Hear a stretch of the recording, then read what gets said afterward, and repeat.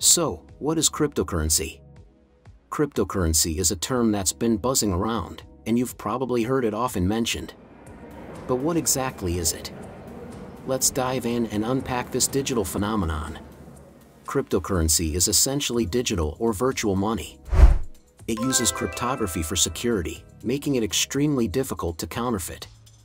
Cryptography is like a secret code. It's a method of protecting information by transforming it into an unreadable format, known as encryption. Only those who have a secret key can decode this information. This is crucial in the digital world, especially for things like securing online communications and, of course, digital currencies. The most well-known cryptocurrency that you probably have heard of is Bitcoin, but there are thousands of others, including Ethereum, Ripple, and Litecoin. Now, one of the key features of cryptocurrencies is that they operate on a technology called blockchain. Think of a blockchain as a digital ledger. This ledger records all transactions made with a particular cryptocurrency. What's unique about it is its decentralized nature. Unlike traditional banks where there's a central authority, a blockchain is spread across a network of computers, and this decentralization offers a level of security and transparency that traditional financial systems struggle to match.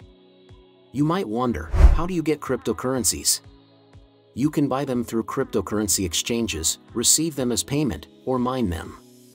Mining involves solving complex mathematical problems that validate and record transactions on the blockchain.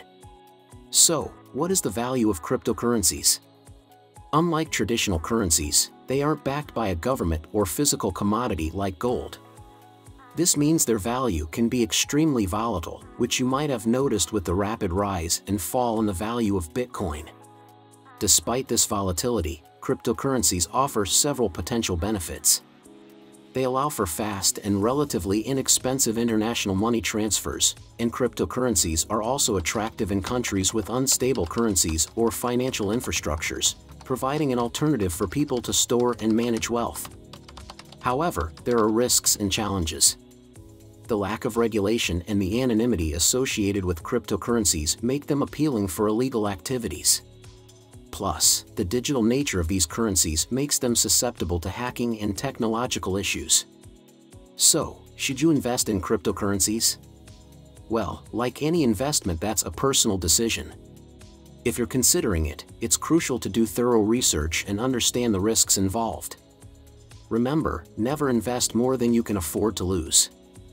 As cryptocurrencies continue to evolve, it will be interesting to see how they integrate into our everyday financial systems and what new opportunities they might bring.